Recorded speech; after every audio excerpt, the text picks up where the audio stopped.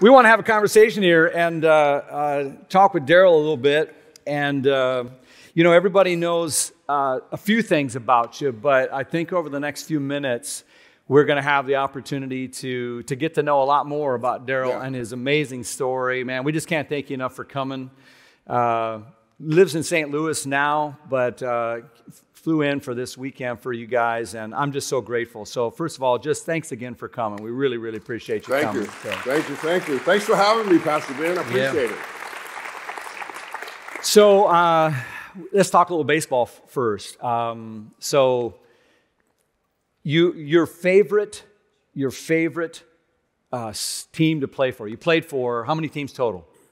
4. 4 teams. Yes. And by the way, this is a fun trivia thing, right? It is. Darryl is one. Go ahead, you tell him. I'm one of 4 players who played on all 4 teams. From New York City. From New York City, yeah. All the New York teams, the Mets, Dodgers, Yankees, and Giants. Brooklyn Dodgers, New York Giants, New York Yankees, New York Mets.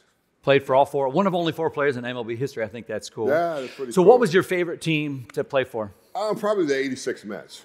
Why? Because we were a little crazy, and baseball. And I realized one thing, we had came into the 86 season, and we lost to the Cubs in 84, lost to the Cardinals in 85, and we came in 86 spring training, and Davey Johnson was the manager, and the first thing he said, we're gonna win it all, and we kind of looked around and we thought to ourselves, yeah, we're gonna win it all this year. And then I thought that was pretty cool, to really be able to think that way coming in, because we was not going to let anybody step on our neck anymore. And we came out of spring training, and we kind of started off, slow, 1-4, and they was like, yeah, right, they're going to win it all. And then we just kind of took off, and nobody was able to catch us. We just kind of ran through everybody through the course of the regular season. And, to be able to have that confidence in your team and who you are, I think is important. And we realize that, and we always have to say our manager put us in that place to believe that we can win it all. Yeah, him saying it probably helped make it happen a little bit. Put a belief in your gut. Yes. So some of your favorite plays of your amazing 17-year career. What were some of the favorite moments on the field or off the field with baseball? I think some of the moments were hitting big home runs. Hitting them one in the World Series and. 86 Mets.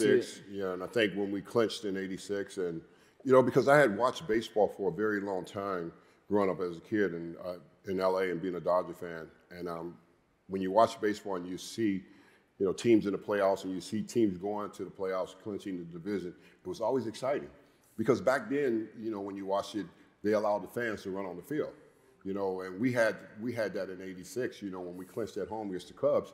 The fans just took over the field, and it was just the thing that I always wanted to be a part of as a kid, and watching that, and here it is, I'm living that dream, that year, being able to see that. What an exciting time, I think. Yeah.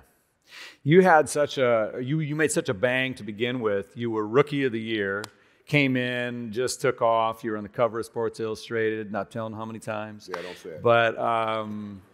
But so tell us about that, though. As you came into baseball, there's baseball and then there's Major League Baseball. And then you had incredible success early, and you're in New York City.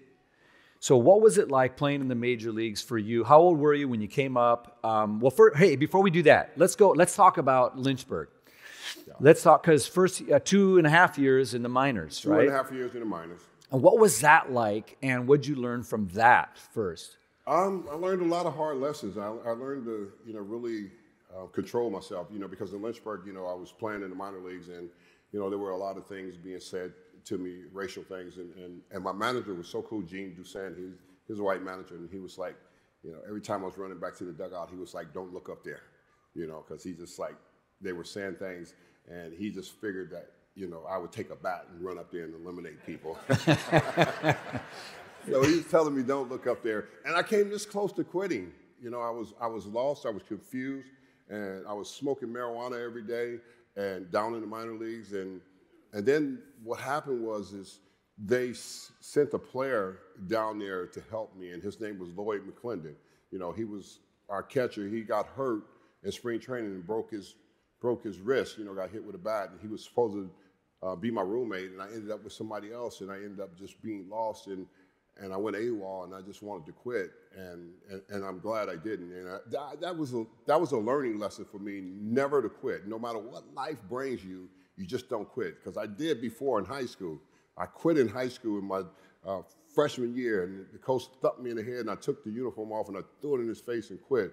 And then I learned that lesson that I would never quit again. I came close to quitting, and had I quit, I would have never been, the player that I ended up being in the major league. So that's for anybody in life. Don't ever quit, whatever it may seem like. I mean, at every little stop in life, God has a plan, and we just don't know it sometimes. And I think realizing that I didn't know the plan would be great.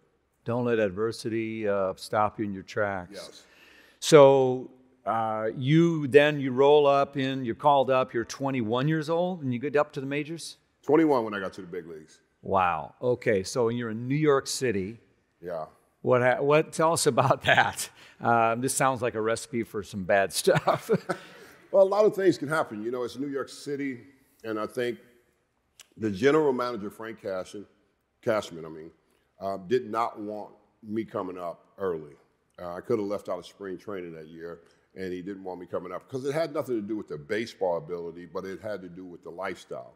I think he was more concerned about young players coming into New York City. Had it been somewhere, like Seattle or something like that, it would have been different. You wouldn't have to have so much pressure. You didn't have to deal with the media so much. It's so much media in New York, and every outlet has their own opinion and story about you. And, I came up and, I struggled. I got off to a rough start from the beginning. And I just remember my first road trip, and this happened to me on my first road trip. I was 21. I just wanted to fit in with the guys. And, a veteran player sent me to the back of the plane, and he said, go to the back of the plane, got something for you. They sent me to the back of the plane in the bathroom. I go back there, and there it was. They introduced me to cocaine. And that's how I got introduced to the big leagues. They said, welcome to the big league, kids. This is what the big leagues is all about. And then they took me out to a nightclub that night and showed me all the women. They said, this is what the big leagues is all about. So I really got introduced to all the wrong things coming up at a young age. I kind of wanted to just be a part of it, so I hit the cocaine. I went to the club and saw the girls, and I thought to myself, I have arrived. You're 21 years old. What else do you know? Mm-hmm. Mm-hmm. And so that began a path that kind of led to some hard stuff we'll get to in a little bit. But with it came a lot of success. Just everything you did, you were just playing baseball and you were really, really good at it. But there was also some health stuff along the way that, some people maybe forgot about. Tell us, fast forward up to 1998. Tell us about what happened in 98. Well, 98, I was playing with the Yankees, and of course, we were beating up on the Orioles and everybody. Time out. That wasn't in the script, huh? Tell us about Cal Ripken. Time out. Tell us about Cal Ripken. Cal was great. He was phenomenal. For him to be able to do what he did as a player in the streak that he had. No one's probably going to ever break that. Yeah. That's remarkable. It's hard to do. So yeah.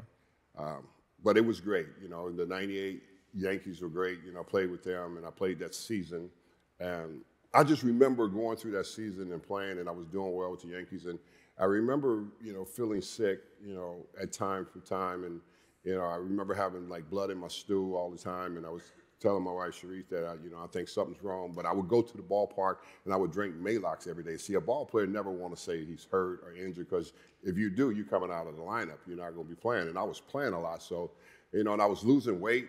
And then at the end of the year, September, I said, I'll wait to September and I'll go in and see the doctor. You guys are still making a run at the playoffs at that time. Yeah, we were making a run at the playoffs. And we were already getting in the playoffs because that 98 Yankee team, we kind of just ran away with everything. But September came, and what happened was I went to the doctor and to, get a checkup and everything. And there it was.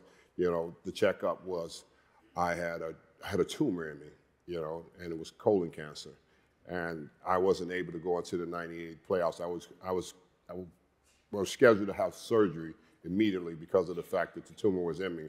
And it was so funny, it's not funny, but it's cancer, And the doctor said when he cut me open, he said, wow, I realized one thing, that you were so healthy physically that the tumor stayed in one place because of your abs. He said it kept the tumor in one place. It didn't move the tumor because he said you could have ran, you could have slid, you could have swung the bat and everything, and the tumor could have burst and spread it throughout your whole body, you know. And there's another moment of God being in the middle of things. We don't know. I mean, when I look back, I see those things, you know. Now I realize, you know, I see the things that he was in the middle of all these different things, you know, because I would go on to have cancer again in 2000. It reoccurred, you know, in 2000, and I would have to have my left kidney moved because now the tumor was sitting there under my left kidney. Yeah.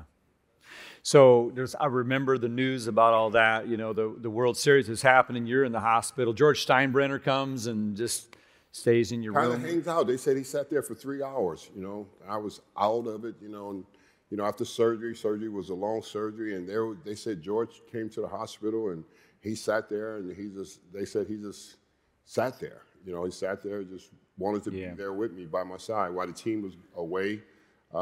Playing in the playoffs and everything, and on the way to the series, you know, he was there. And, you know, George, a lot of people don't know. They just talk about, well, you know, he was this way and he by a team. I like playing for a man that want to win, you know. And that pays you well. But yeah, if you're going to play sports, you want to be somewhere where you have an opportunity to win, and that's what it was with him. But outside of that, you know, his heart, he always liked the underdog. He was just different than any other owner, you know. He liked people that other people didn't like. He liked them. That's cool. So you're a cancer survivor twice.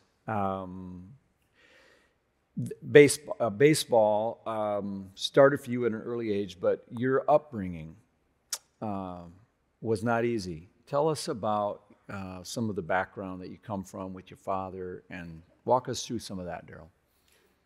Yeah, that's a good question, you know, because people always see you, you know, you put on a uniform and you excel and you're very talented, and then they see the problems and they say, what's wrong? A lot of times people don't know where people come from.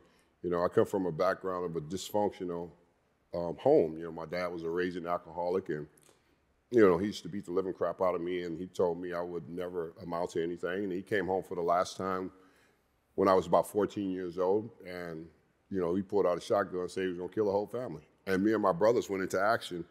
And had it not been for my mother getting us out of the house, we knew she was serious, because she was like, get out of the house and go down to the neighbors. And had she not pointed, because we were there, my brother Ronnie grabbed a butcher knife and I grabbed a frying pan, and we came this close, you know, we came this close to killing him. So I always say there could have been a tragedy in my life before I ever put the uniform on. So what does that mean? I'm already broken before I ever put the uniform on. My pain is real, it's deep, and I always tell people my pain led me to my greatness. See, because pain can lead you to greatness. It drives you. Yeah, it drives you more than anything, and my greatness would eventually lead me to my destructive behavior, because that's the real reality of it, because you're not well, you know, you're not well on the inside. You can look well from the outside, the standpoint of being 6'6", strong and everything else from the outside, and people say, well, look at him, he's physically talented, but what's wrong?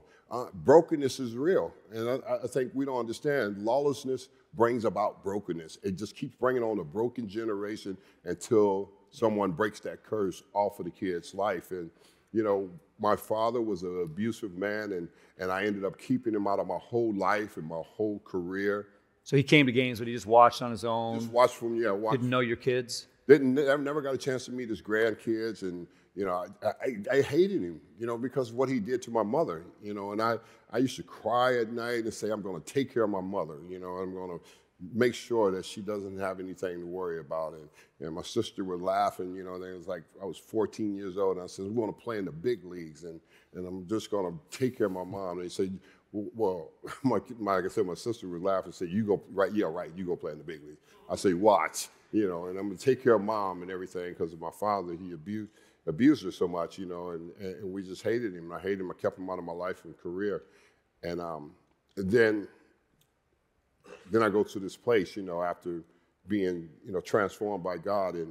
And my father was in the hospital down in San Diego, and God speaks to me. I'm going to do a men's prayer breakfast in California. And God speaks to me on a Friday night. He says, I want you to go down and see your father in the hospital, and I want you to repent to him. I said, really? I called my wife to pray for me. I said, you need to pray for me. God is all over me. And she said, you need to do what he said. So Sunday came, and I go down to see him and do exactly what God had told me to do. I said, you know, the Lord changed my life, and I just need to ask you to forgive me for keeping you out of my life and my career and your grandkids, missing your grandkids. Will you forgive me? And he said, yes, and a tear came out of his eye, and I lost it. I laid there, and I just cried so hard. I laid in his lap, and I just cried so hard. Because there it was. I was wrong, and he was wrong. And God was showing me that two wrongs don't make it right. And he forgave me in that situation. And I remember God speaking to me and says, how dare you not forgive him, and I forgave you. I gave you grace. Now you go give him grace. Wow. And I gave him the grace that God told me to do. I was obedient to God, and then God said, raise up after that. And then he said, raise up. And he says, now lead him in the sin of prayer. I said, you know, the Lord has changed me. Would you like to accept him as Lord over your life? And he shook and said, yeah. So I said, will you repeat after me? And he repeated after me, and I led him into prayer. And there it was. I cried again. I was so emotional. And there was the man that rejected me and beat me. I led him to the Lord. And the Lord told me one thing in the middle of that, after I was leaving, going back home crying. He said the forgiveness was not for him. The forgiveness was for me. That's why I stayed hurt all those years. Mm-hmm. Yeah. And it's just something about us that we don't understand. You know, we don't understand. We think we're hurting them, but we're actually hurting our own self. And I couldn't get free. Mm-hmm. And I was immediately released from the pain of him and all I went through in all those years. You know, after I released him, because I didn't release him, I carried him with me all those years. And that's why I never got free. That's why the brokenness was so heavy on my life, because what I learned with God in that is it's never about us. We think it's about us, you know, and we think, yeah, I'm doing right by keeping you out of my life and not letting you be a part, and it's really not. And God showed me through that whole process, and I learned from that. I learned a valuable lesson from God there that, you know, for God to be able to use you, you cannot make it about you. You know, and he made me see that and understand that before, because he was using me, but he wanted to use me in a whole different way. Yeah. And I could never get to that place because I was holding these grudges against my father, and I wouldn't let him go. It was holding you back. Yeah, it was holding me back. Oh, that's a powerful story about the difference that your life had when Jesus came into it, which we're going to hear more about in a moment as well. Darryl, so you broke the law, and they put you in jail. You did, 10 or 11 months? I'm not telling you something you didn't know. It's like, so that's a profound experience. Tell us about, because God, you know, we were saying when we were talking about this, God doesn't waste anything. So you hear about jail being such a horrible, but God didn't waste that. How did God use that in your life? What was the jail experience like? God does not waste anything. You're right, Pastor. He does not. And I think we as people, we think, you know, he does. And he's always... He doesn't know what's going on, what's happening here. Exactly. And he knows everything. You know, he's got a plan. You know, he has to take a person's life where it's at. And that's what he did in my life. He stopped me at every turn so he didn't let the enemy kill me. Mm-hmm. So he stopped me. You know, it was the cancer. It was the addiction. You know, I should have been dead from that many times, the drug addiction, you know, but he kept stopping the enemy. You know, he kept using people to intervene in my life through the drug addiction of my wife and, you know, going to jail and being locked up. You know, that was God doing for me what I couldn't do for myself, you know, to slow me down because he had a plan. And see, we don't know what his plan is, and we can't know his plan if we don't know him. Mm-hmm. So I didn't know him, you know, during that period of time. I knew my mother was a Christian, and she prayed for me, and my mother raised me right. I sit here in front of all of you. My mother raised me right. I made a decision to live a heathen lifestyle. So guess what? You live a heathen lifestyle, there's a price that's got to be paid. And that's the reality. I don't care if you're Darryl Strawberry, I don't care if you who, you know, you see so many celebrities live such a heathen lifestyle, they don't even make it out. They end up ODing and dying, you know, because they won't quit. And at every stop, God was stopping me. You know, through all the things that I had to go through, he stopped me, even the jail time, going to jail, 18-month sentence. But it was so clear to me because the first judge I was in front of, Judge Foster, she was the lady, and the prosecutor wanted to send me to prison, and she goes, he's not a criminal, he has a drug problem. You know, she said, well, he's a menace to society. And she goes, no, he's not. She goes, he has a drug problem. He's never committed a crime, you know, he's never done anything. The only crime he committed was to himself, you know, with the problem he has. So, and she got sick and she got off the bench. And then another judge came and I stood in front of him. My lawyer said, well, what do you want to do? I said, told him to lock me up. You know, I was so broken and so lost. I said, I just want to go to prison. I don't want to go to treatment no more. I'm not doing another year, 2 years on probation because I'll never make it. Every time I got on probation, I violated probation with something, and I was in trouble again. Mm-hmm. So you mentioned this, how God used that, and also just the rock bottom nature of the addiction really was one of the turning points. I mean, you're sleeping behind dumpsters. This is a bad situation. Tell us about your wife and pulling you out. I want to hear, what was the beginning of that turn and her intervention in your life, and how did God use that to turn you around? Well, I think addiction is so powerful, Pastor, and you end up in places that you never can imagine, and you stay longer than you want to stay. You end up either jail, institution, or death. You know, I ended up in jail. I ended up in the psych ward. I just didn't die. And I think because God had a plan, and of course, my wife today, Tracy, 15 years of marriage, and she's got 22 years in recovery. And she had 1 year in recovery. Yeah. Yeah. She had 1 year in recovery at the time we met at a convention, a recovery convention, and I told her, I said, you don't want to get involved with me, you know. I said, I run through people like a tornado, and I did. I ran through two families like a tornado because I was selfish and self-centered through my addiction, and I hurt so many people. But I was able to go back and make the amends to those afterwards. But Tracy was the turning point in my life. You know, God used her to pull me out of dope houses down in South Florida. I was shooting dope, smoking crack, and I was $3 million in debt and didn't have a driver's license. And she was banging on doors and pulling me out. I thought, man, she's crazier than me, you know? And she was like, God's got a plan for you. I says, why don't you and that God just leave me here and let me die? She says, you're just not that lucky, you know? And what I'm saying in that, Pastor, what people need to understand is God always going to do what he's always done. He's always going to use people to help people. Mm. He's not going to do anything different, you know? You know, all the people that he used in the Bible, they all had issues just like us. You know, Moses had a speech impediment. God used him mightily. You know, David was a womanizer. God used him mightily. So he's a man after my own heart. See, it's what God sees in a person that sometimes the person can't see in themselves. And he uses other people to get that person, to bring that person out of the darkness. And that's what happened to me. You know, he used my wife, and she led me back into church.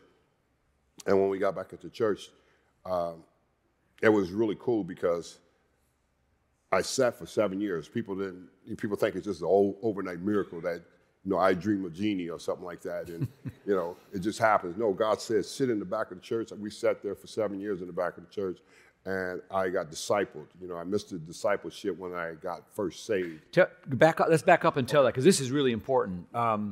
So you were at a revival, and you give your life to Christ, and you mean it, you're sincere, but then what happened the first time around on that? Yeah, I gave my life to Christ after going to a crusade and got radically saved, and power of God came over me, and there it was, and I was talking about Jesus, and you know, and then everything came against me. You know, I ran into the wall, dislocated my shoulder. I get saved like all of us do. We come and get saved and accept Christ. But I missed the most important part. Just like the ingredients on a cake. You can bake a cake, but if you don't put the cream on the top, it's just going to be a ordinary cake with no cream. And I missed the most important part was the discipleship. You know, and I think so learning, growing, developing in your faith. You got saved, but then you didn't really grow. And what happened? I ran into the wall and dislocated my shoulder, and I went back out to the familiar places of drinking, womanizing, and back to everything that I was doing before. Okay. And I was out there for about another 15 years. Yep. Yeah. So the intentions of your heart couldn't follow. It's like Jesus talks about seeds getting planted and you got plucked up or the birds ate, and because we didn't grow. And so we talk at Mountain all the time about how important that is to get connected with the Word, with some other believers, and to grow, because otherwise we're vulnerable. It doesn't matter how sincere you are in a moment with Jesus, Right. You're vulnerable. So, but that is not the end of the story. So then you come around again, and now timing in your life is ready. And for 7 years, you're out of the limelight, and you're in church, and God's changing your life. Yeah, it's so cool, you know, because God would use this. I always say God got a great sense of humor. You know, He would use two women to straighten me out, my mother and my wife. You know, He would use my mother prayers over me that would come to pass, that she was praying. Then He would use Tracy to lead me back into the church. Now He would sit me for 7 years, and He was sitting me to grow, because the Bible talks about my people perish because of lack of knowledge, and there's no understanding of the Word of God. So I realized that I was perishing because I had no knowledge. So I had to get the knowledge of what the Word was, because what we as people, we don't understand. The Word works, you know, but we have to participate in it to make it work. And I had to go through that process of participating and sitting and learning who God was, and learning how to live according to the biblical principles. And I would sit for 7 years going through that process of being discipled. And this is the greatest thing that happened to me. And I used to be like, while I was sitting, because my wife, she's like really well educated in the Bible, and she's Dr. Tracy Strawberry, and she got all these degrees and stuff like that, because she would study the Word, and she would be with God, and she gets up every morning at 5:30, and I said, God, I ain't getting up at 5:30 in the morning. I love you, but not that much. Yeah, but she gets up like that. She gets up like that, and she knows all this, and she knows all this about God. And I was like, God, why are you always speaking to her? You know? You're a little bit jealous. I was. I got jealous. And you know what he told me? He said, because she spends time with me. And I realized right there that I needed to do something different. And that's when I got at night, I turned off the television, the cell phone, and I started spending time with God. I started saturating myself in the Word. And once I started to do that, that's when God started to reveal Himself to me, of who I was, not who anybody else is. I think a lot of times we think it's about who somebody else is.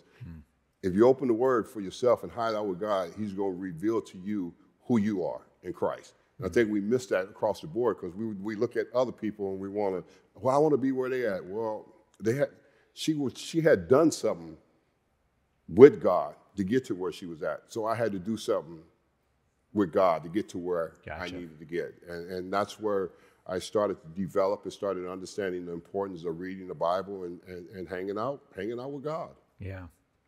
For so many years, Darryl, you were known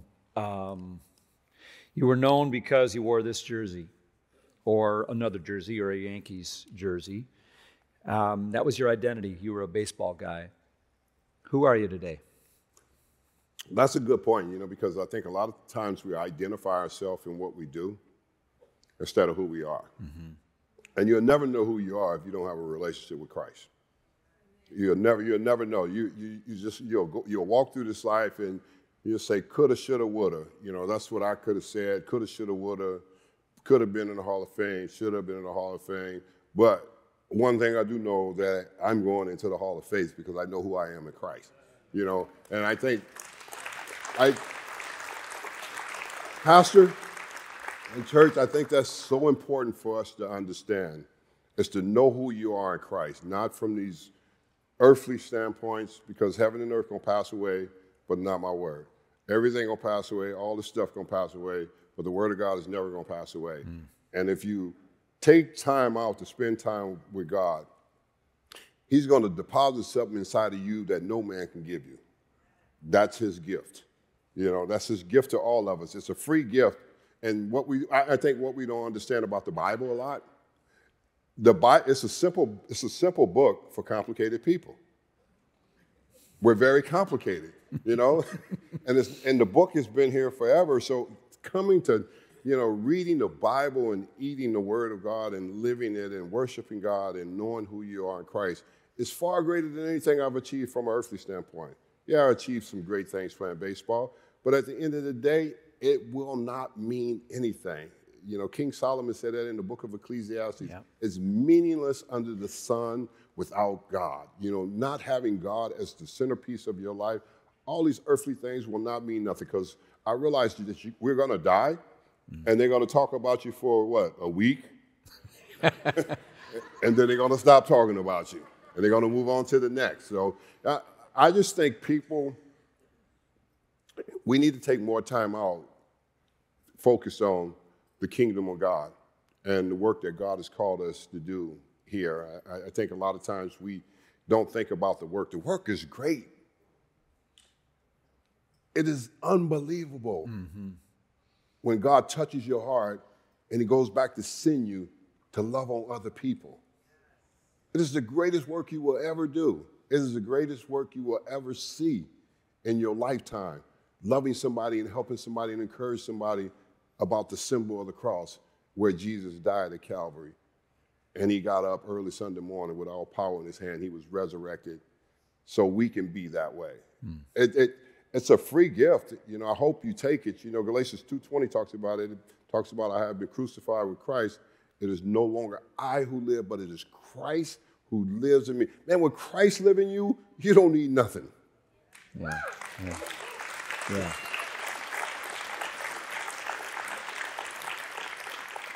So let me ask you one last question, Darryl. Jesus made a huge change in your life. Huge change. So there's people out here that are like, they need a change. There's somebody watching, there's somebody here, they need a big change, and they don't know. They haven't experienced what you've experienced yet, or they're wondering if it's possible. I want you to talk to them and tell what Jesus means to you and what encouragement you might give to someone who needs that change from Jesus. Jesus, oh my God, Jesus means everything to me. And he's there for everybody, not some. He's there for all. See, everybody else is going to be gone. Everybody else is going to point at you. But Jesus will never leave you nor forsake you. When you put your trust in him, when you come to have a relationship with him, I didn't want to be a hypocrite no more, straddling the fence, talking about his name, but denying his power. See, so many of us know his name, but we don't know the power is greater than the name. The name is great, but the power that he displays in a life and what he does, what he comes in to do, when you finally decide to come in and make this relationship with him, and you have to be committed when you make the relationship with him. There's a 3-letter word that I always talk about, FAT, F-A-T, FAT. Faithful, accountable, teachable. You have to be faithful, accountable, and teachable by Jesus. And if you allow him to do that in your life, then he will rescue you, he will redeem you, and he will restore you. That's what Jesus does. No man can do that. You can search for all these other things, outside things. Well, if I just had a little bit more of this, if we had a little bit more of that. No, if you get more of Jesus, rescue, redeem, and restore, you will understand the purpose of why you are supposed to be here. The creation of us by God was made for good. Adam and Eve in Genesis 3 opened up the door for all of us to fall short. I'm no different, but I just decided that I was going to try this Jesus that my wife had fell in love with. And I saw her fall in love with him, and I was jealous. I wanted what she had. And when I decided that I was going to enter in, Pastor, I got the same thing she had. Now see why the joy is so great. It's such a great joy. It's greater than anything that you can ever experience in your life. You will never experience anything greater than Jesus in your life. No. Amen. Well, It's been really good. It's been really good. There's so much more. You've got your website and other resources. You can check out what Darryl's doing and all the great work you're doing with autistic kids and so many other things you're into. Just God bless you in your ministry. Give our greeting from Mountain to Dr. Tracy. Oh, well. And say doctor, that makes me mad.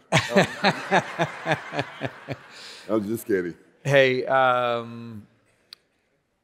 would you just pray a prayer blessing over our Mountain family and Yes. everyone who's listening today? And would you just pray for us? I will, Pastor. Thank you. Father, we just come to you and we submit ourselves to you, Father, and we thank you for the grace and mercy and the love that you give to us every day.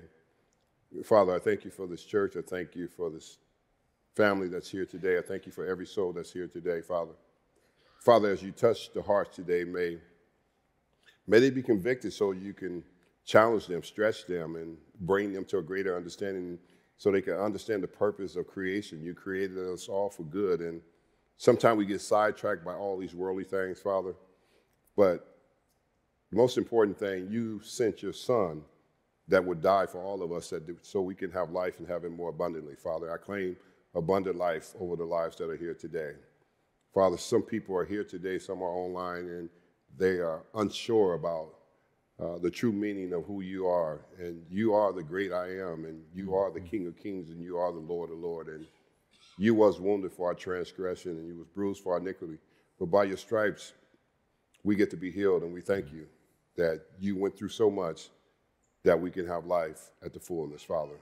I pray for every soul that's here today, Lord. Love on them, Holy Spirit, like never before. Bring them to a place of surrendering themselves. May we submit ourselves to you, and may we give you glory. Send this petition up to you, Father, and we ask that you would seal it over everyone that's here today. In Jesus' name, amen. Amen. Amen. Thank you. Let's show our thanks again to Darryl. Thanks, man. Appreciate it. Great stuff.